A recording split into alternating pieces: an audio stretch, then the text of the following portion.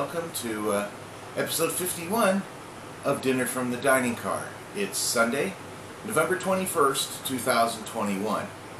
Now we are going to go a little bit off the rails today with something I haven't made in a while, but Judy and I saw some boneless, skinless chicken breasts on sale, and so we decided we haven't had that in a while, so we're going to make it.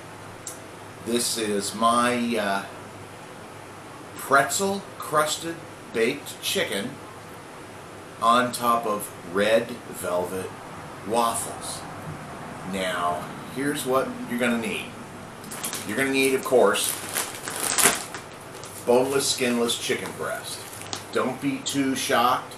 These are vacuum sealed, so they look smaller than they actually are. You're going to need, of course, pretzels. Now you're going to take quite a bit of these. I'd say 4 to 5 ounces. You're going to put them in a Ziploc bag, and then you are going to beat the snot out of them to crush them.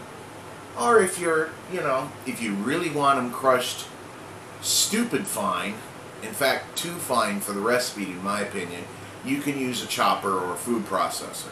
No, me, I just like to put them in a Ziploc bag and take out some violent tendencies, thinking of work, thinking of computers, thinking of some of my relatives. Anyway, you're also going to need olive oil, because you're going to dip the chicken breasts in olive oil, then into the crushed up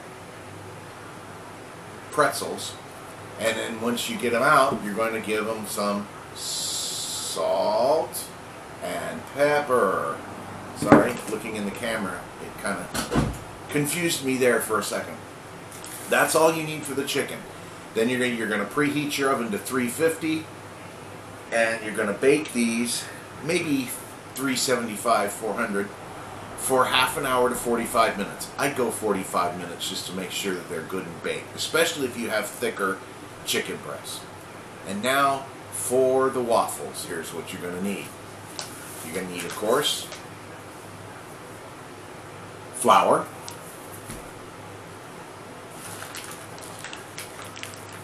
sugar, baking powder, unsweetened cocoa powder. Now this is pretty much standard issue for Hershey's. I know Harrison, if you're watching this right now, you're getting a little giggle. He's using Hershey's. You're going to need butter, about 3/4 of a stick. If you want your waffles a little butterier, you just use the whole stick. You're going to need a little bit of vanilla. No, vanilla extract. Now, I don't use imitation. I go for the real deal. You're going to need some apple cider vinegar. And then finally, you're going to need red food coloring, because the Red Velvet Waffles are, red. So you want to use a little food coloring on the dough. And you are also going to need a waffle iron. Now I have a little electric one. Oh, one other thing, 2 eggs. I don't have them out here on the table.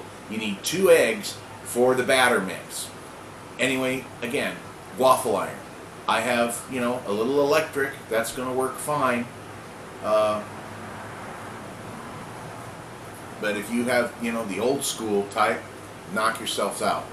Anyway, that's it for this intro. This is everything you need for these. And I guess we'll be back with you once we start the cooking. We'll see you then. Okay, folks. We're back and ready to start cooking. Well, you can't see most of my head, but I'm here. Our first step, and the most fun one, is to get several handfuls of your pretzels. Now you can use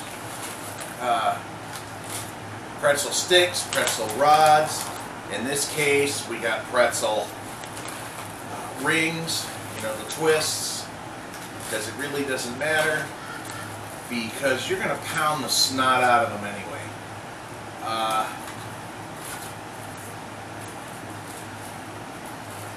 can get them done. Yeah, a little more. Just a little more. Yeah, this is kind of an eyeball one. Depends on how much, you know, how many chicken pieces you're doing, how much,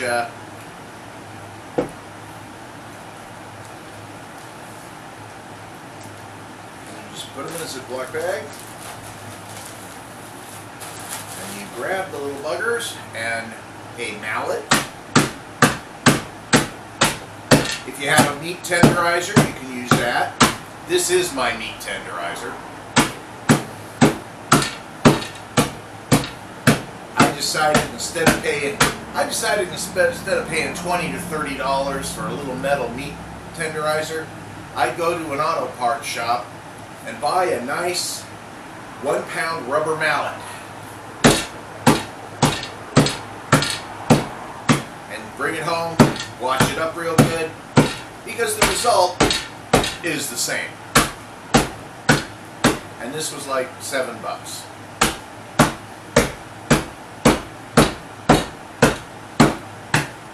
People think I'm crazy. Well, yes, I am crazy. I'm also cheap.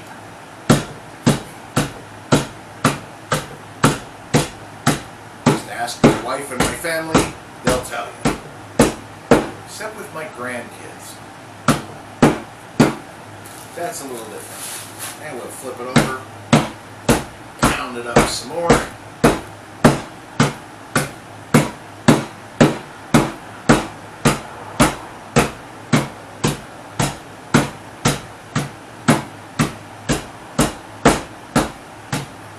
Surprised, I've been in the kitchen 5 minutes and the cat hasn't come in.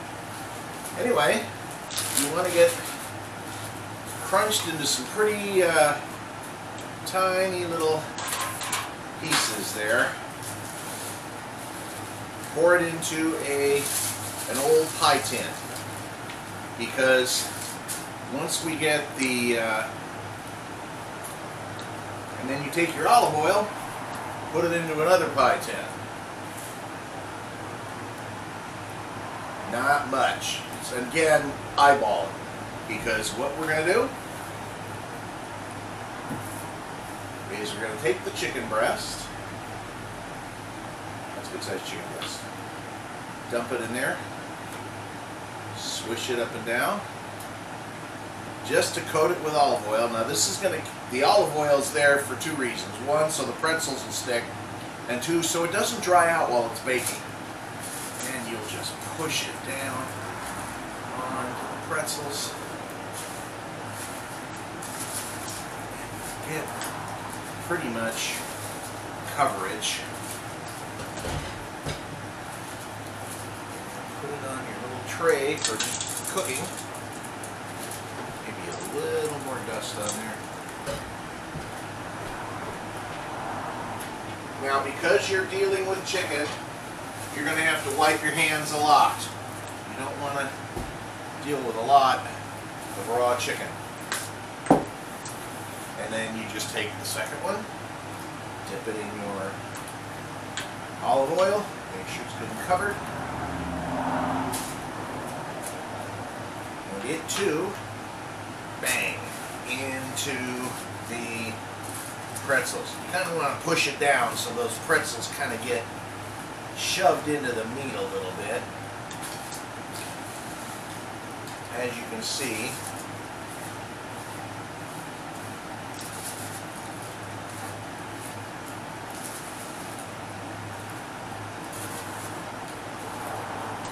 these are pretty good sized chicken breasts.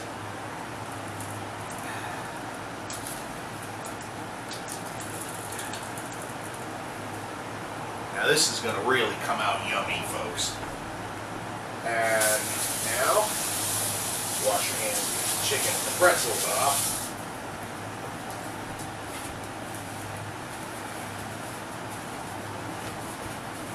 You just want to take a little salt and pepper. You don't need to worry about the other side. Pepper. Now there will be some salt from the pretzels also on your chicken, so if you're going to put additional salt on, go light. I went a little heavier on the pepper. And there you have it, ready for the oven. It's gorgeous. It's got lots of pretzels on it. Now we're going to make this in our turbo oven because it's a warm day here in Southern California today. It's in the 80s. And I do not want to heat up the whole kitchen with the pretzel stuff. So here's that in there. Now you just set it for about 375 and you're going to go 45 minutes. And that's going to come out, and my God, those chicken breasts are gigantic. Better go a little more time. We're going to go like 50 minutes.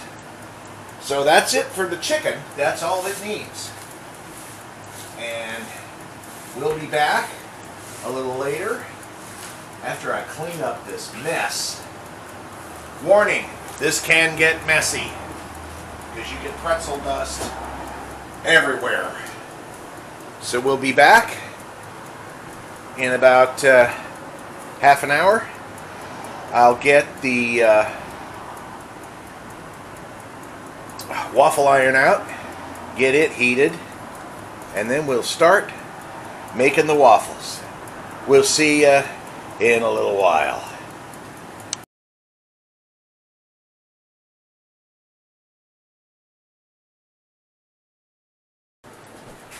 Okay, folks, here we go. Now we're going to start the batter for the waffles. You're going to take 2 cups of flour. I have a fresh one open here. A little small one that I bought specifically for this recipe. We're going to grab 2 cups of flour. Well, I'm using half cup because it gets into the container better. There's a half a cup.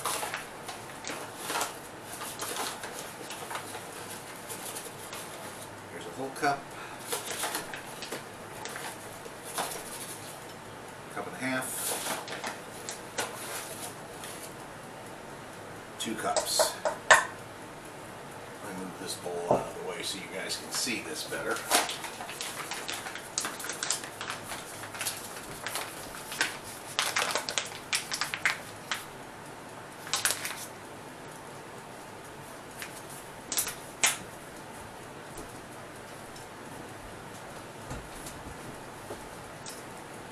Then you have your sugar. You need 1/4 of a cup.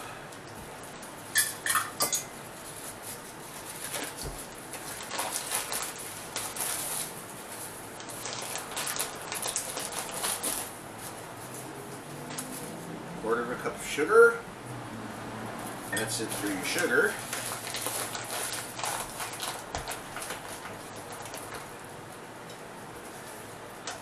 Baking powder. You need a tablespoon plus a teaspoon. Now for those of you who are in the math, that would be 4 teaspoons. 3 teaspoons to the tablespoon. I'll tell you what, because I'm feeling a little math challenged right now. There's a tablespoon.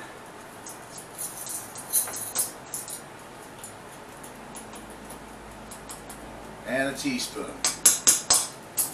That's it for your baking powder. Your cocoa. Oh boy, this one don't want to come open. Oh, you suck so much. Did you say that? Huh? Is the camera on? Yes. The audio? Yes. The reason I'm talking like that about the cocoa is because it has this inner layer, and I went to peel it back, and it said, oh no, you want either. I'm just going to peel in half and let you suffer. So, okay, 2 tablespoons cocoa powder.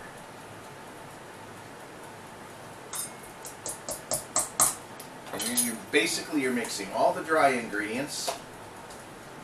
And now we need to get my whisks, which I forgot to get out. Bad Tony, bad Tony. Forgot to get out his whisks. And you just whisk this all together.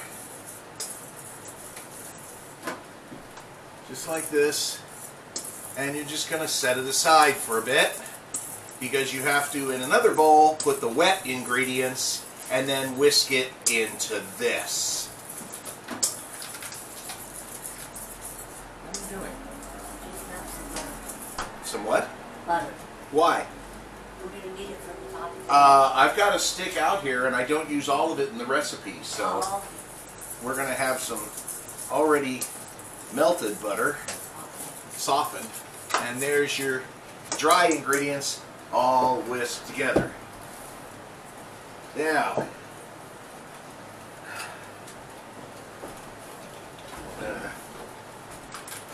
buttermilk. You need 1 cup and 3/4. Ooh, I can smell that from here. Wow, that's good stuff. 1 cup. And about 3/4 of a cup.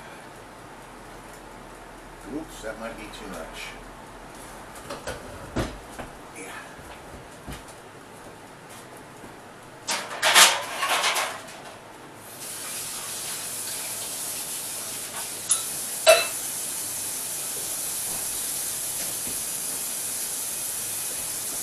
Now, for your information, if you don't know, do not buy your buttermilk too far in advance of when you're making this recipe, because buttermilk has a tendency to age really fast, and it does not age well. So that's just a little bit of advice. The butter, you need 1/3 of a cup. Well, shoot, I need a spoon. Let's make a spoon so I can scoop some of the butter into the 1/3 cup. And a little bit more. Oh, that'll do. It's not precise, but now see, on a stick of butter, that'll be about 2/3 of a stick of butter. And hopefully you took the butter out and let it soften, because you're going to have to whisk this around in just a minute. 2 eggs. Okay, come on. My hands are a little floury and the eggs won't come out. 1.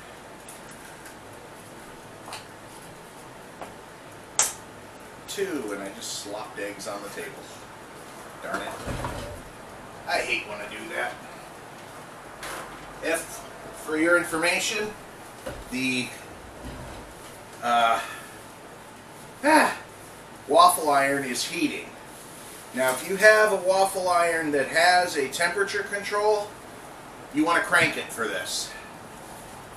If you just have an old standard 1 temperature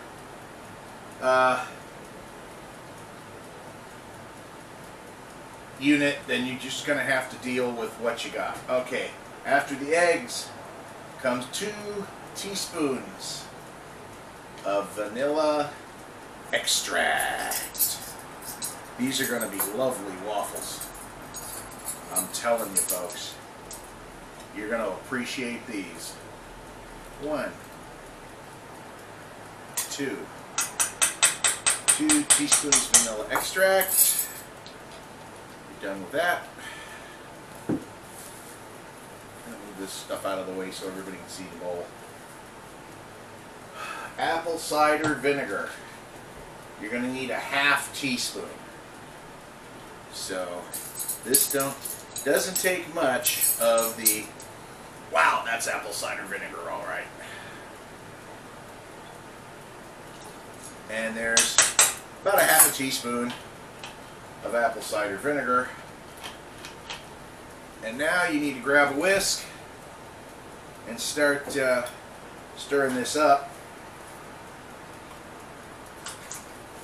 before you put in the food coloring, because you're going to kind of chop that butter up too.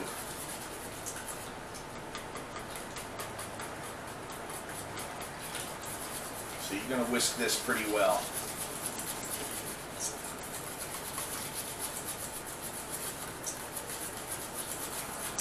Kind of get the butter lumps out of it. Now, see, if I'd have been smart, I'd have put this butter in a bowl, stuck in the microwave for 15 to 20 seconds, and just melted it. But no, I decided to do things the hard way today. You want to keep whisking it until all the lumps from the butter are gone. It may take a few.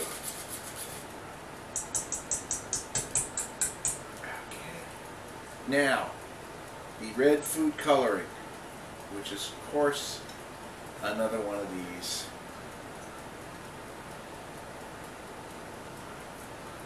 Difficult, if not impossible, to open packages. Oh, I definitely want to shoot somebody.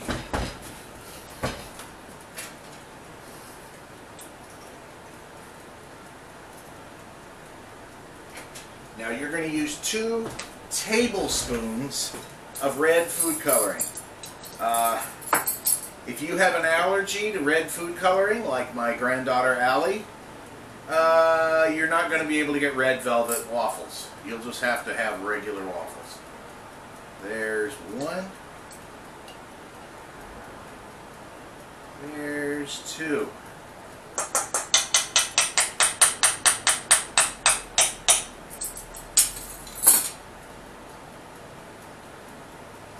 And then you're going to whisk that in here too.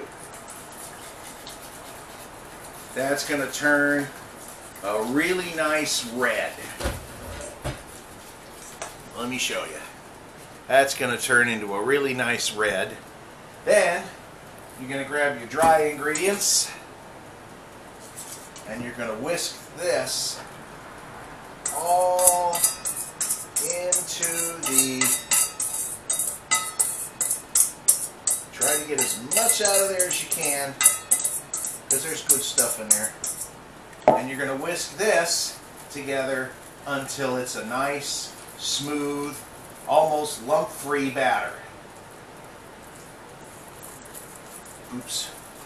Trying not to spill it all on the table, because that's bad. You don't want to waste any of this. What you have is a really nice, wow, it's a little lumpy yet. I should have got out my mixer. I would have done this in a heartbeat. Oh, that's better. What you have is a really nice, thick waffle batter.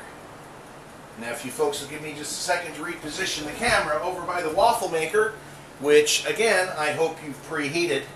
We'll be back in just a couple of minutes.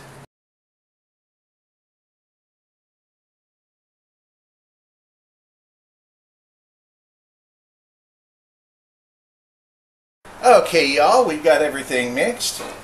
The chicken has about 10 to 12 minutes left. And if I could get Judy to come over there and look at that chicken, it's huge. Alright, waffle maker. Now, again, my waffle maker has a temperature control on it, so I cranked it. And this one, however, the recipe calls for half a cup of batter per side. This, if I put half a cup of batter in each one, will probably overflow. So I basically wing it with a 1/3 cup for each side.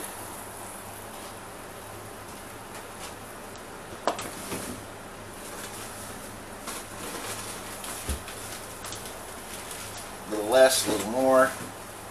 kind of even it out.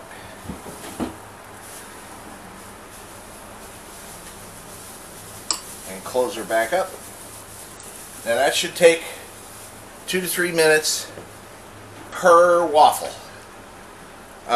Tell you what, I'm going to go ahead and kill the camera for a while and get some of these waffles cooked.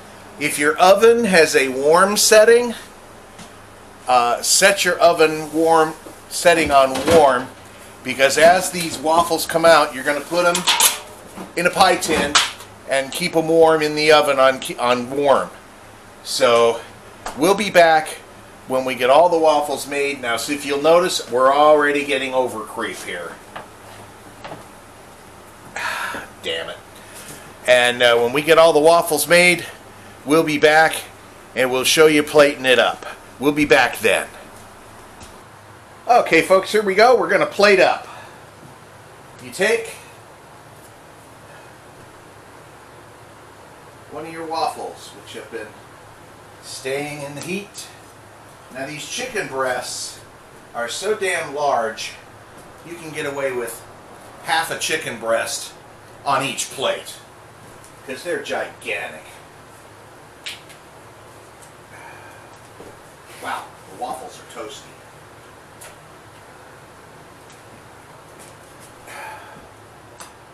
There we go. Another chunk of chicken breast, unless you'd like a little bigger chunk. No, that's plenty. That's plenty for you. Okay. And then you take your... Don't forget the butter.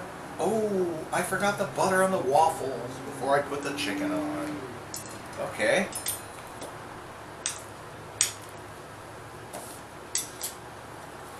Gotta put the butter on the waffles before you put the chicken on. Thank you for reminding me. See, this is why I keep Judy around. Everybody, this is one of the reasons you get married. Because you always forget one of those little silly things. And, wow, that chicken's hot. And there's always somebody there who's sweet and lovable to remind you of the silly stuff you forgot. You can't go without... Now, this is real butter here, guys. This is a leftover stick from what we used to make the waffle batter. Make sure she's got plenty of it. Put her chicken back on top. And once you do that, you take your syrup and you just drizzle. Now, Judy was also nice enough to make us a cucumber and tomato salad to eat with this. You don't need to see that on the screen. It's just cucumbers and tomatoes with some salad dressing. And there, folks, you have it. Pretzel crusted chicken with... Okay, not so much. There we go. Pretzel crusted chicken with Red Velvet Waffles. I tasted some of the extra waffle batter. It's fabulous. Anyway, that's it for this week's recipe. To let you know now, with Thanksgiving being next weekend, we're going to be taking the next weekend off from making videos because our family get-together is on Saturday. And we will probably be eating a whole lot of leftovers. So, because of that, everyone, enjoy your Thanksgiving. If you cook this, enjoy it. As usual, if you'd be so kind as to hit the like button. And if you haven't, please subscribe. And if you have any comments, questions, copy of the recipe, or just to tell me off, write me at dinnerfromthediningcar@yahoo.com. And again, we're taking next weekend off from videos, so we will see you all when we see you. Have a good night.